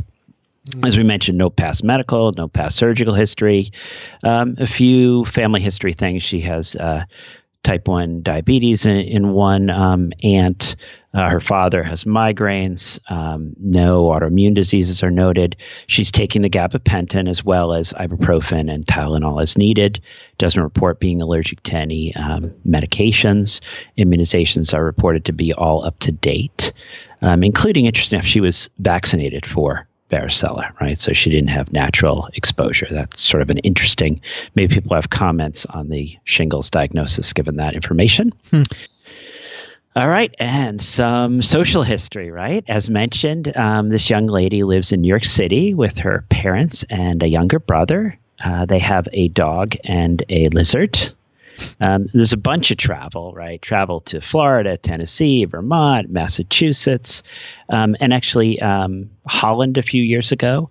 The family had recently taken a vacation to the big island of Hawaii, where they had been from 12/31, and they got back on the 6th of January. When they were there, they stayed at an Airbnb and then a hotel. Snorkeling, surfing, as far as diet, this was asked about. She had a few bites of sushi, not a huge fan, and there was also a history of a salad that she ate, but that no one else ate. Okay, no other toxic habits, anything we find out about. And I'm going to give you guys the physical. Okay, when she's seen, as mentioned, she's febrile. Heart rate is accelerated. It's greater than 110. Blood pressure's okay. Saturation is fine. She's uncomfortable, and she doesn't seem to really want to move because of this pain issue. Most of the exam is unremarkable, except I'll get to the neurological exam. She's actually moving all her extremities, but she's moving them somewhat slowly because of this concern with pain. Sensation is intact throughout. Let's see, skin. There's this rash, as we mentioned. It's this irregular, macular, blotchy rash. It's on the chest, the neck, the back, and the abdomen. And we're going to give people some labs here. So she's got a white count, which is in the normal range, 9.2. And the distribution is not much of a shift. Neutrophils 68, lymphocytes 20, eosinophils 3. I'll give you guys that. her sedimentation rate is slightly increased at 24. I mean, normal's up to about 15 or 20. Okay. And then, because they're concerned, she has a lumbar puncture. And the lumbar puncture, right, so they're looking at cerebral spinal fluid. There's increased white cells, 280, and 32% of these are eosinophils. There's no red blood cells. The protein's a little bit elevated. The glucose is unremarkable. All right. Dickson's got it already. No, he doesn't. He just thinks he knows. That's and all. I think that's all I'm giving. A lot. That is a lot. It's a lot of information. So next time it'll be in, when we record next, it'll be 2 weeks from probably the time of the release. We're going to actually have someone on who's going to talk to us about this case. What I will do is a bit of follow-up. Yesterday, actually, this young lady was readmitted to the hospital. So we're going to get even more. We'll get a little more information on the case. But hopefully this people can put together this bit of information and have a sense of what we need to be doing, what we should be thinking about. We could talk a little bit about what potential diagnostic tests are available with what we might be considering here. And Dickson, I don't know, did you have any more questions for us before we throw this out to the crowd? Nope. He's good. Okay. Is you can ask about toxic habits, Vincent? Well, you already said it. She has none. No toxic habits? No boyfriend or girlfriend? No sex at the moment? No. Okay. No drugs, right? No drugs. No. And she doesn't even listen to rock and roll. It's right. Fortunate. Do we have time for a snippet, or are we bound and determined? Yeah, you could do a snippet. To go to the what do you got? Letters? No, we'll just skip letters. It's fine. Okay, we'll do those next time. This appeared in this week's Science magazine, February 23rd, 2018, volume 359, issue 6378, page 853. Title of this snippet is Worms Living in Your Veins? 17 volunteers say, okay. And then the subtitle is, a controversial study infects people with schistosomiasis to speed up drug and vaccine development. Wow. And this is a human experiment being done in Leiden, the Netherlands, with full permission of the university. And what they're trying to show, of course, is that a few parasites, not a lot of parasites, in this case, each one is getting 20 worms altogether. IV? No, you don't have to give this IV at all. You just let them crawl through your skin. People are letting you put them on their skin? They are. How long does it take for them to burrow? About 20 minutes, maybe less. Oh, they seat their hair shaft and down they go. Do you feel this as this is happening? You do. There's an itching sensation because they secrete proteases along the way. But usually only a second infection, I should say. The initial time you don't feel much, but a second when you've been immunologically primed is when you can develop a... I must tell you that a lot of them complained about a little itch as to where that might have been psychosomatic because they knew what was happening. The fortunate part of this study is that there is a very good drug called praziquantel, and there's no hope in the future for a vaccine in people unless they start exploring routes of infection. And this is the route of infection that if with repeated infections, the skin develops a barrier. And again, it's related to the eosinophil story that we just covered and the breakdown of mast cells, et cetera. But in this case, the IgE actually attacks the schistosomula in the skin along with the eosinophils and kills them because the eosinophils secrete lots of different... is it B1 or B2? It's a B2. These are B2s. right. Because these are definitely B2s. Now, what's the purpose? So they put these on, and what are they going to do with Well, they're going to measure their immune responses to all kinds of antigens that they've got, and they're going to terminate the infection. But they had a reviewer of this approach, Dan Colley. He was a friend of mine and works at the University of Georgia in Athens. And I'll give you the quote. It says, but let's see. It's I can pick up the sentence and says there is no schistosomiasis vaccine and the only one old inadequate drug, praziquantel, to treat it. Infecting humans could help speed up the development of new interventions. Rostenberg, who is the principal investigator in this study, has designed the experiment to prevent the parasites from reproducing, that is, by terminating them before they actually start to produce eggs. And she says the risk to volunteers is extremely low. That was her opinion. However, the next sentence goes on to say, but not low enough, some scientists argue, because there is no guarantee that subjects will get rid of their parasites when the study is over. Quotes, I would not volunteer for this study, and if I had a son or daughter who wanted to volunteer, I would recommend against it, said Daniel Colley, a schistosomiasis researcher at the University of Georgia in Athens. And there's a lot of other nuance to this snippet, but just know that doctors have been famous for infecting themselves with things. And there's a wonderful book called The Guinea Pig Doctors that was produced by two Baltimore Sun reporters. And I have that book, and it's filled with all kinds of good stories, and some of them were terrible outcomes. What is the worst thing that could happen here? Here, well, the worms could reproduce and produce eggs. And then...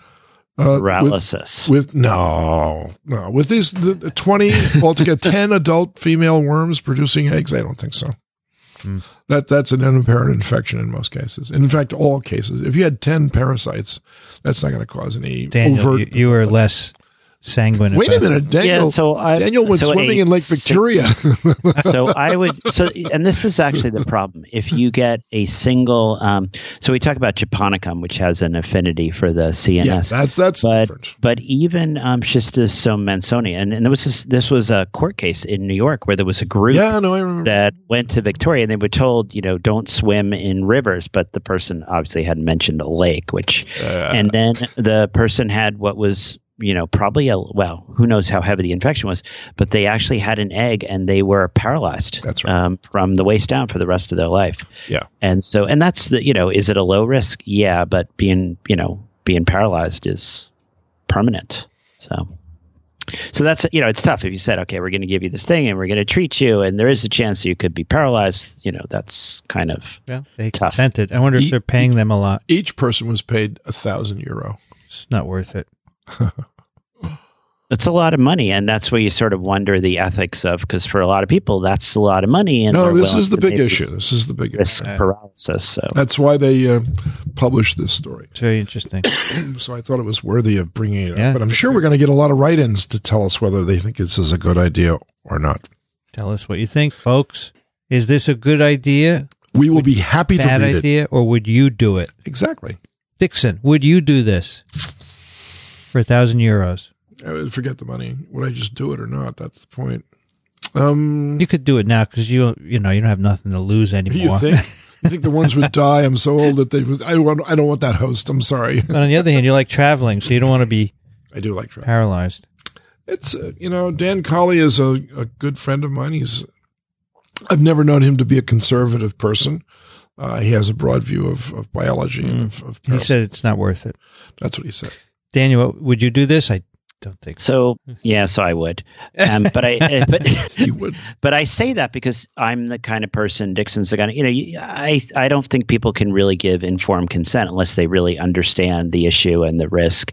Yeah. And I think this is one of the things. I travel these areas. As Dickson points out, I swim in Lake Malawi and things, and so I am willing to take certain risks. Yes, you are. If I feel like it's going to make a difference, if it's going to be part of connecting the people in a local community, or it's going to be part of advancing the science. There's certain risks that I think I'm willing to take, and Right. There was a group at NIH, for instance, about, I don't know, this might be 20 years ago now. Tom Nutman was part of that study, and they infected themselves with hookworm larvae. You'd say, well, that's pretty harmless. And they only got about 10 larvae or 20 larvae or something like this. And what they all wanted to find out was when the worm actually completed its life cycle. And then they took blood almost every day from everybody to measure the cytokine responses. Okay, it seems easy enough. But what if this parasite also transmits a virus of unknown origin and it emerges all of a sudden and you get sick from it? Yeah. And now you say, well, what the heck did that? So there are these caveats that you have to take care of. And that book, Guinea Pig Doctors, goes through each one of these in great detail. So when was that written? Oh, quite a while ago. But if you went online, I'm sure you could find the title of it, Guinea Pig Doctors. And I was intrigued by the title. I'll look it up. Put it in the show notes. Great. Thank you, Dickson. Welcome. That's TWiP-148. You can find it at microbe.tv/TWiP.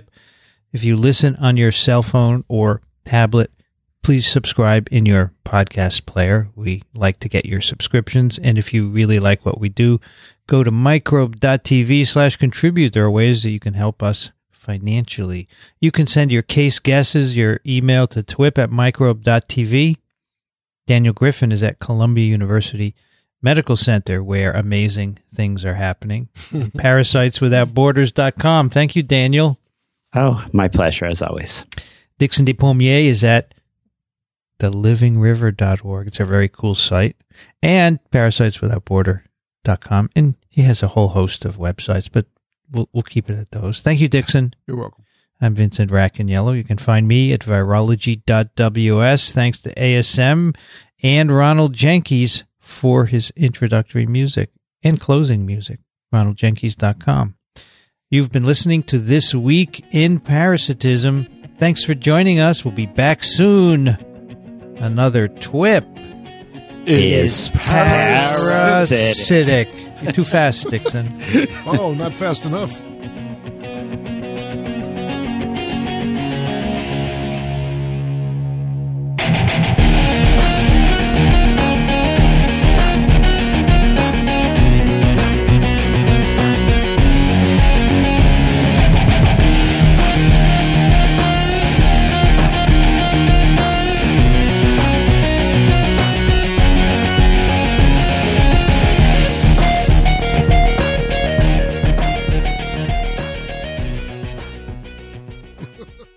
Let's try this one more time, and then you can record it.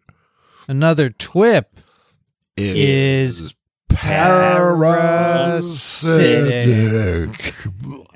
Try it one more time. Come on. Just normal rate of speech. Daniel is behind us. I know that, but I can't help that. He's just, I'm just going to do it, and you guys have to match my... we have to match him. We do? Okay, do it once. Just give us a cue. Another TWiP is parasitic. That's too slow. You didn't do it. No, and I was waiting to hear his cue. I was going to take it for the next one. All right, Daniel, that's too slow. That's too slow. All right. Another TWiP is parasitic. That's good. Okay. Try that again. Another TWiP is parasitic. I think we did that. Parasitic. Okay. All right.